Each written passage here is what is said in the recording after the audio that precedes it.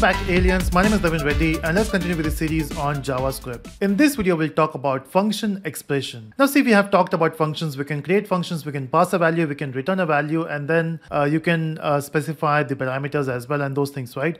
But now, let's treat function as an expression. But before that, we have to understand what is an expression. See, if you say you have a variable, let's say the variable name is a, and then when you assign a value, now this value can be an operation as well. So it can be 5 plus 6, right?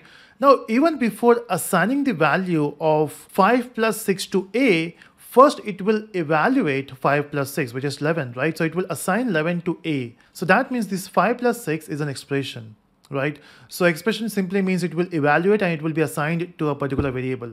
Cool, if that makes sense. Okay, this is the first thing you have to understand. The second thing is, if you remember, before talking about functions, we have talked about objects, right?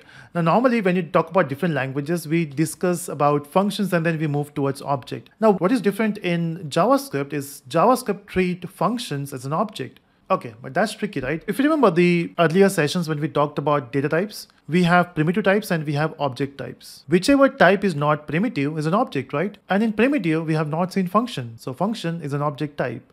Okay, so JavaScript treat function as an object. Okay, so that is awesome, right? Let's try to understand what is function expression. So now we know what is expression, and we also know that function is an object, right? So what I will do now is I will just create a function, but then this will not be a normal function. Let's say I have a function add and we are saying equal to. Now that's weird. We are not creating a function like a function and then add. So we are creating a variable here which is add, and now a function will be assigned to this variable. Okay, that's tricky.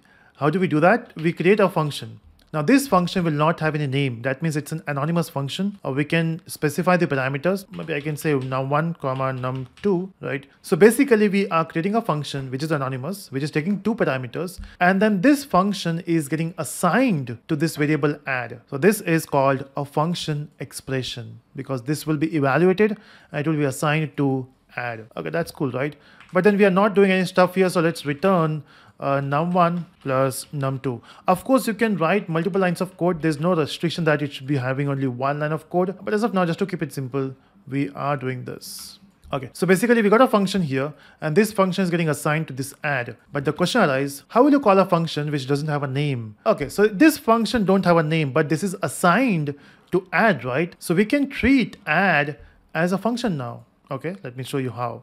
So I can say add and I can pass two values. I can say 5 plus 6. So basically we are calling a function add, but then this will be calling this particular function, right? But that function also returns a value. So let's say let result is equal to add 5, 6. Okay, so this is a function expression. And now let's print the value of result and I hope it will work.